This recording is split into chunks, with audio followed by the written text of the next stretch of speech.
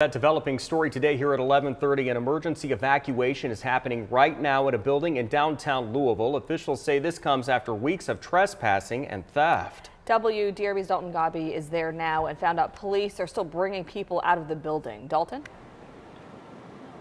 Yeah, Chris and Valerie, there are still people inside that building who have to come out. We talked to the city about what is happening here. Obviously, it's still a very active situation. At this building, we are on the corner of 5th and Jefferson Street. You can look up and see this massive building downtown Louisville. It is 20 stories high.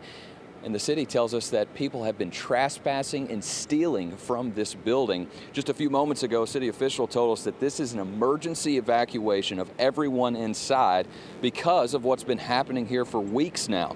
The city says that the people have been trespassing in this 5th Street building and camping inside of it.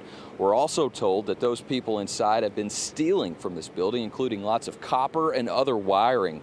And that is creating a hazard, a safety hazard, a fire hazard from what we're told. In fact, a man I talked to earlier said he was in the area this morning before all of this emergency personnel responded and said that he saw a man walk out and was pulling a wagon full of copper from inside that building. City officials, LMPD, and EMS have all been coming and going from the building for a few hours now. Some officers are wearing tactical gear as they go inside and out. Others are wearing protective hazmat clothing. In fact, some of the people entering the building have also been covering their faces with masks. We have seen trash on the floor of the lobby of this building with our camera.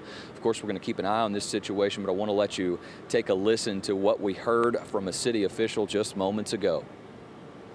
Let me be clear. There is no imminent danger to the public right now, okay? We had a situation where we needed to secure this building, okay? The building is vacant. The sprinkler system's involved, so there's a potential for fire hazards. And then we got a lot of trespassing. Just to reinforce what we were told by the city, there's no threat to the public right now, so no need to worry about that.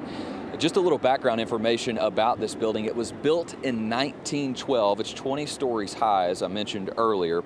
It's been vacant since it was purchased in 2021 by a development group. I looked on their website, and that developer's website says its partners plan to redesign the building for a mixed-use concept that would include hotel rooms, apartments, and retail. As I mentioned, there are still people inside that building who have to come out. The city says it could take hours for that to happen. They are in there now.